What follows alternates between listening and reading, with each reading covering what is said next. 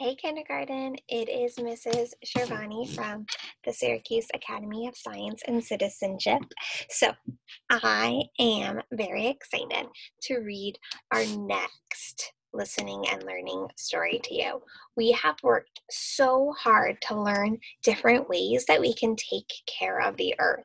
And yesterday we learned about pollution, and we read specifically about land, air, and water pollution. And today we're going to learn a little bit more about air pollution because it's something that's really important for us to be aware of. And by the end of our story today, you will be able to write why air pollution is bad for your lungs, and then draw and label one place that air pollution comes from. And I think you guys probably already know the answer to that second question, where air pollution comes from, because we did learn a little bit about that yesterday. So you probably have a little head start on that one. Now, before I start our story, I've got to tell you guys once again how much I love seeing your responses. Some students send me emails of what they are drawing and creating after listening to these stories. Some students turn things in on Classroom Dojo.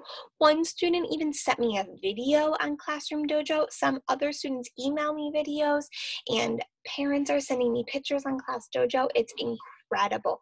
Please keep sending them in because I love seeing and hearing what you guys are taking away from these stories. It really is important to me and it means a lot to me. So keep doing that. I'm so proud of you.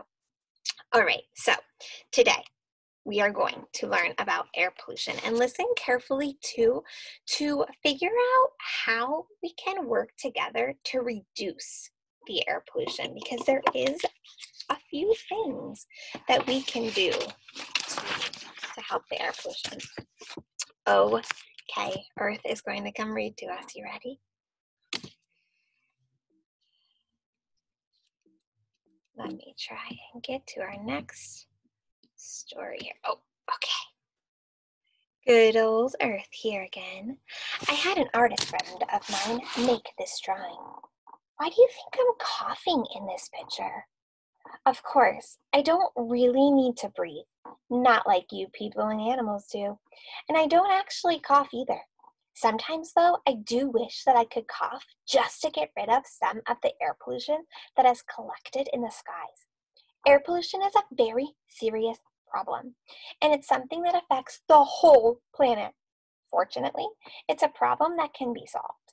However, it's not going to be solved unless people pitch in and do their part to keep the air clean. Even you can help.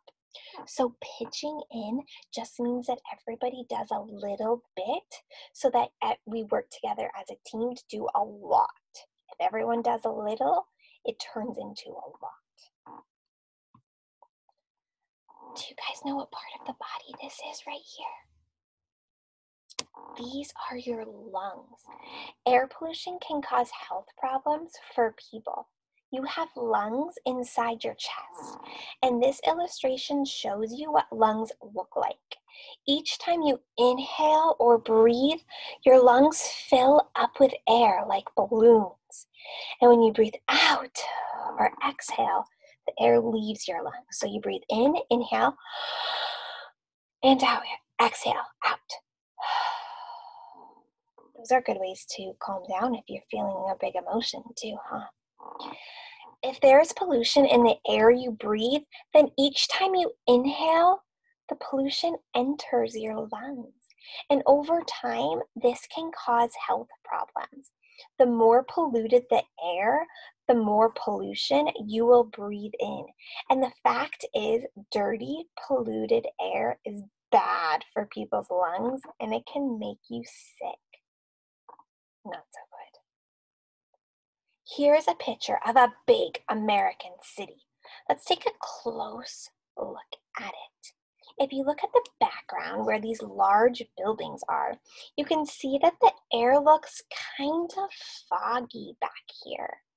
Look even closer beyond the city, and you can see a thin, brownish, yellow strip of air just below the light blue sky.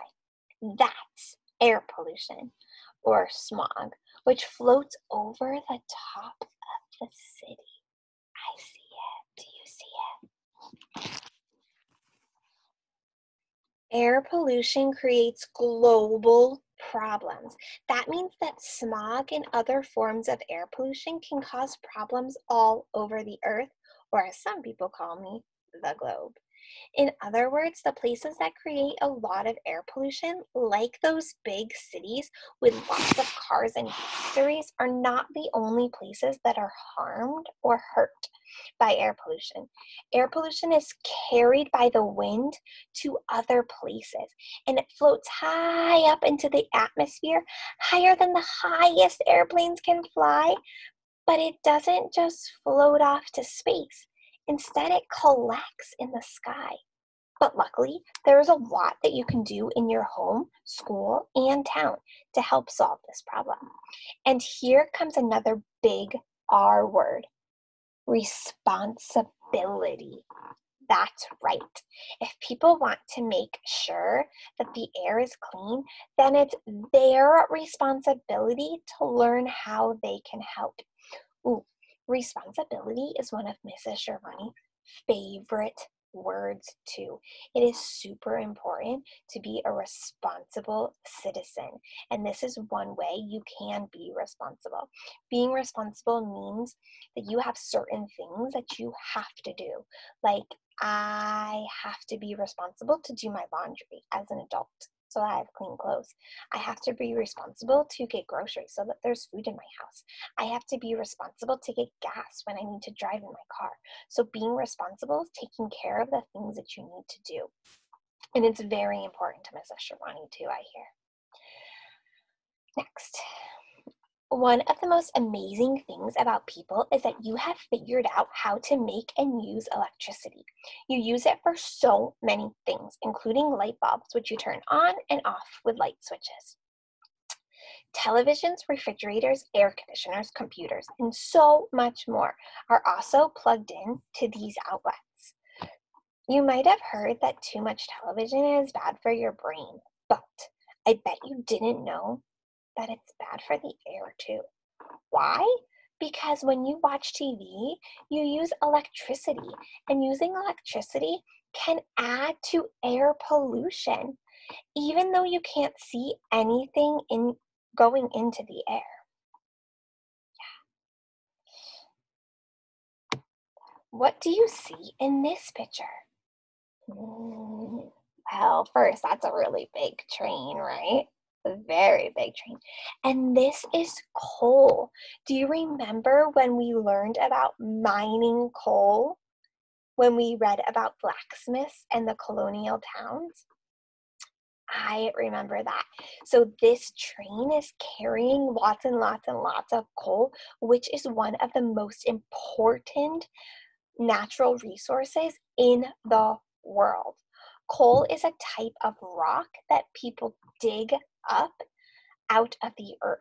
And in some places, people burn coal to produce or make energy. Cool. Energy from burning coal can be used to make electricity. This is a picture of a coal-fired power plant. But coal-fired power plants can generate large amounts of air pollution. So this is a factory. It's not a plant like this kind of green plant that you would see outside.